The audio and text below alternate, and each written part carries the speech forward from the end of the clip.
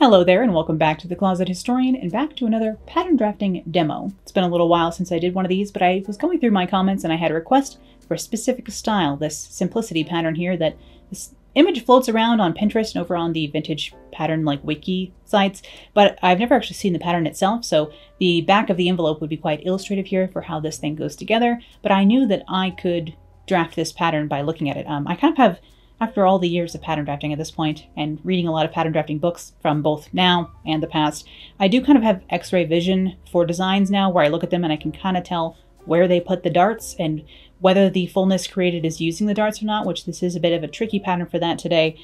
So I figured I would share with you how this design is drafted. I had one request for this, and this video is all for you. Let's go ahead and jump on over to the blue patterning table of doom and get started. All right, here we are with my bodice blocks, of course, and I'm going to be making this design here. I've lightened the image so you can kind of see the style lines a little bit better, because it's hard to tell that this princess seam here on this dress, which goes all the way down through the skirt, of course there's no waist seam here, but the princess seam itself does not go through the apex on this. So the dart fullness is actually in this gathering and not moved into this princess seam. So this princess seam is just a style line through the bodice of this, and is not actually a fitting seam up here, it looks to me, because there's this gathering here below the bust and into the shoulder, and that is actually where the dart fullness is hiding. So I'll show you how I think this goes together.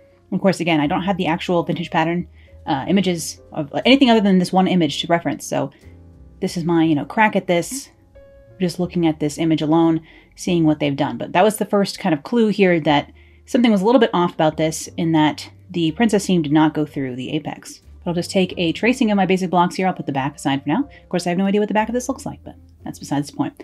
I'll go ahead and cut this buddy out, and you'll see that the tracing will change. The colors of the pen line will change in a moment here when I switch to a different tracing of this, because this first one got a little bit messy, and I realized I could explain things a little bit easier. So I'm going to go ahead and draw my neckline in here. I think I could have exaggerated the curves of this a little bit more to match the illustration a little bit better, but in general, that's the kind of swoopy neckline we have going on. Now I'm going to cut up my waist dart to the apex and down through my side dart to the apex as well, because I'm going to move both of these darts, all of the dart fullness, up here into the shoulder for now. Of course, this does have a little bit of shoulder gathering, so we'll leave some of this fullness up there. But for now, I just want to get it out of my way while we do all of the other work on the bodice here. So moving all that dart fullness for my personal block, which is this much. I know, it's kind of a lot. That's, again, a larger bust size to waist size ratio. So a differential between those two things is going to create a large amount of dart fullness like this. But again, we have this princess seam that's an armhole princess that is not coming through the apex. So I'm just going to draw that princess seam on, make that end where the dart used to be, pretty much. And then I'll draw in this little cornered, or like mitered section here along the center front as well.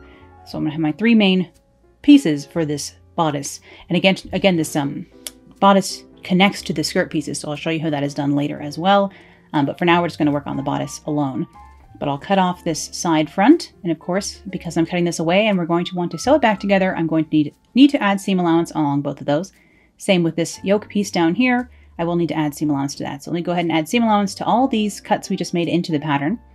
Also important to remember when you watch me draft that my block patterns that I traced to start with do have seam allowance included at the waist and the side seams, like on the outsides of everything. So I only ever have to add seam allowance in to the interior bits like this where I've cut the pattern apart, and in order to put it back together I have to add seam allowance. But everything else has seam allowance included, and that will become a factor later on in this drafting process as well, because I have to remember that at my waistline of both the bodice and the skirt pieces I already have seam allowance included. But I'll just add that 1/2 inch on with some scrap paper to all of my edges I just cut apart here. We have this giant dart up here still, and again I still need some fullness up here, but the rest of this is in gathering here below the bust. So I'll go ahead and open up 2 darts to encompass some of that fullness down here, close some of it from up here in the shoulder. So I don't want quite that much fullness up here in the shoulder. You can, of course, leave it all up in the shoulder if you wanted to not have gathering at the bust, or move it all down here to the bust if you wanted to have it all down here at the bust. I moved dart fullness around quite a lot in various designs here on the channel, but in general.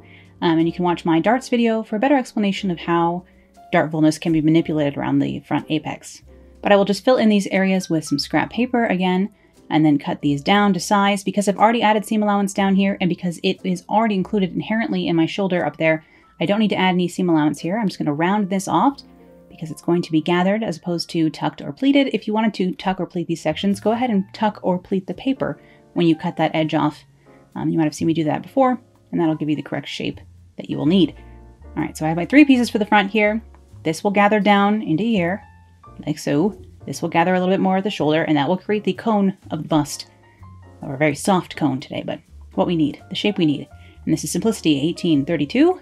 Just label this a little bit before I start working on the back.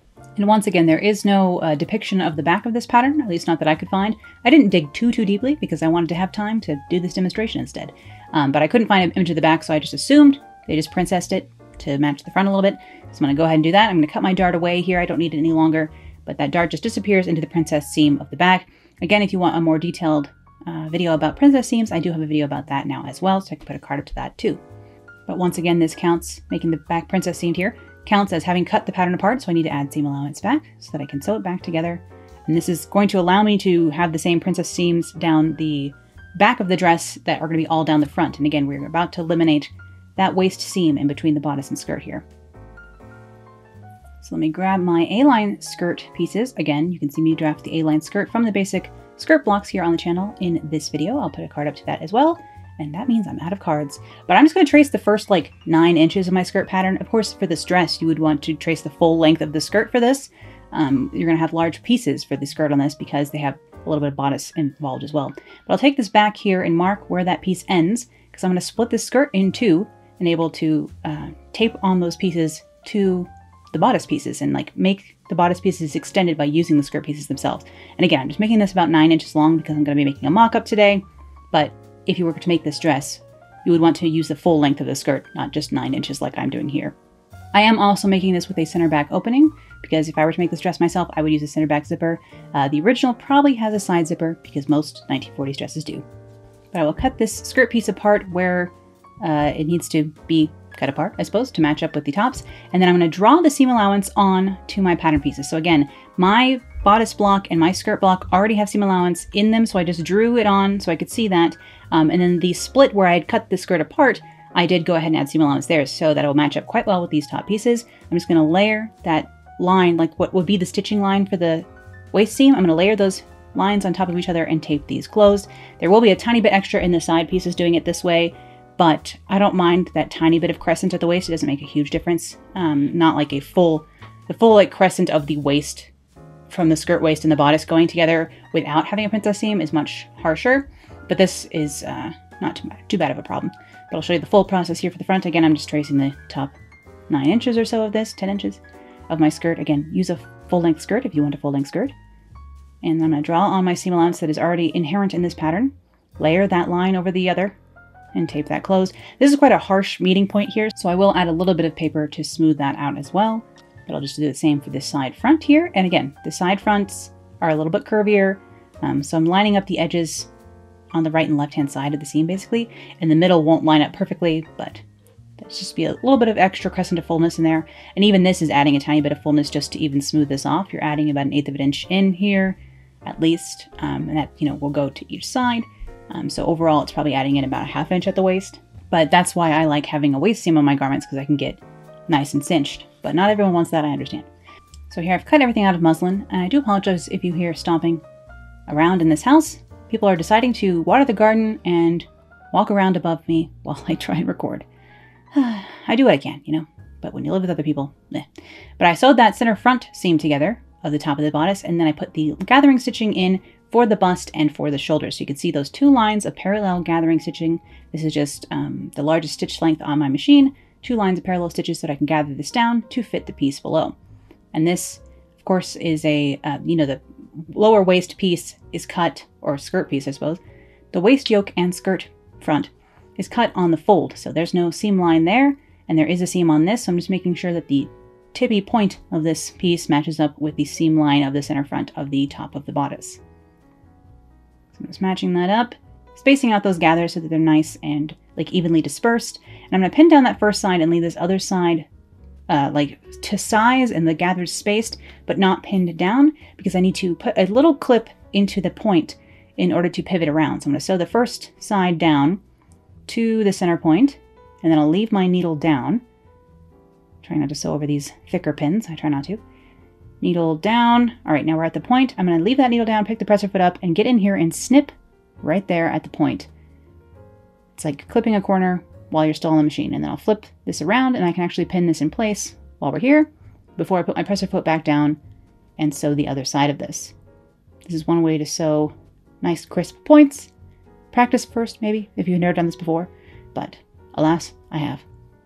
And just stitch that down like so. And now I can go ahead and press either the seam allowance up like so, or down into the waist piece, depending on which part of this you were lining or facing, or how you wanted to finish the interior seams of something like this.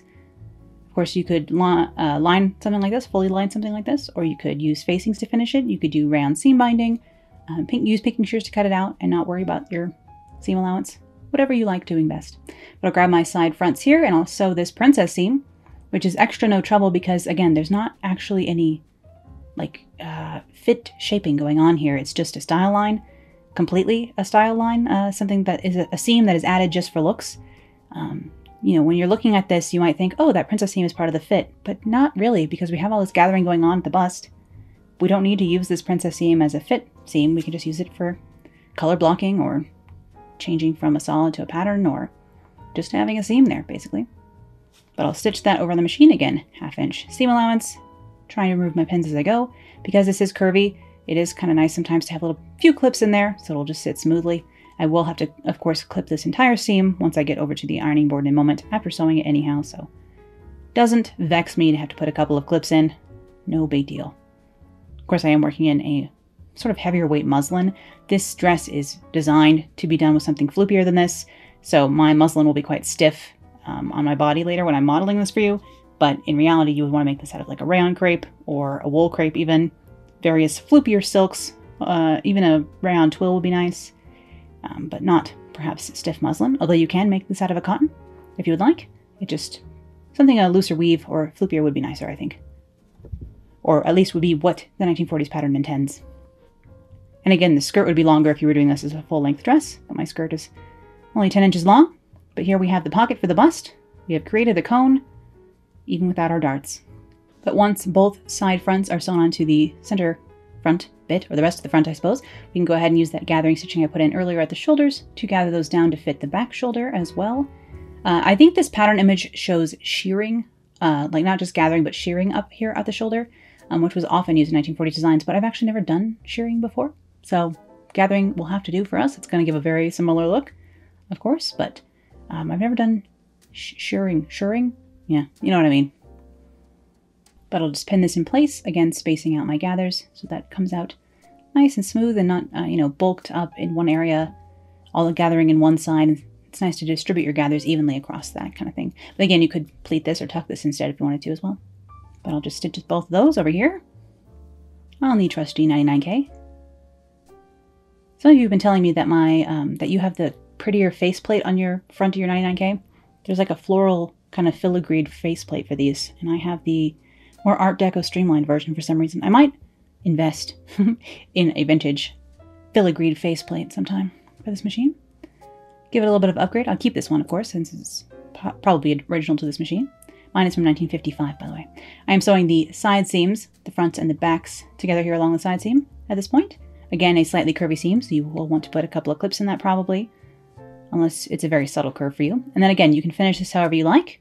I'm just going to attach a facing up here at the neckline for my muslin today to show you what that would look like. And of course, the original dress has sleeves. I won't be setting any sleeves in this today, just to save on muslin, because this is just basically a demo to show you how this style is drafted in general. The main part of it, of course, it's just a 3/4 sleeve that you could make from your regular sleeve pattern and just shortening to 3/4, or whatever style sleeve you wanted to add to this, you could. And here it is on my body. Again, this is a little bit stiff for this design, because this design, again, looks like it's done in something a little bit softer. But here it is on a person. Again, the neckline, I think I could have exaggerated those curves a little bit more on the neckline. But for a first mock-up for this design, a first try of this design, I don't think it's too bad.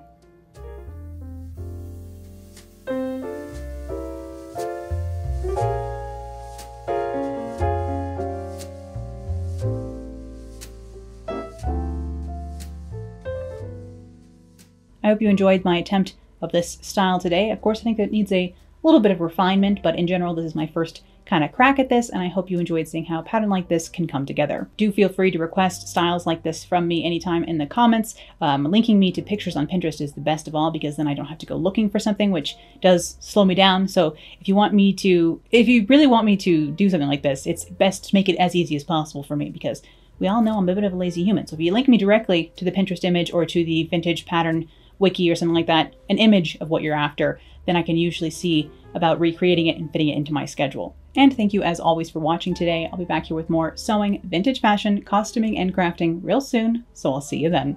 Bye.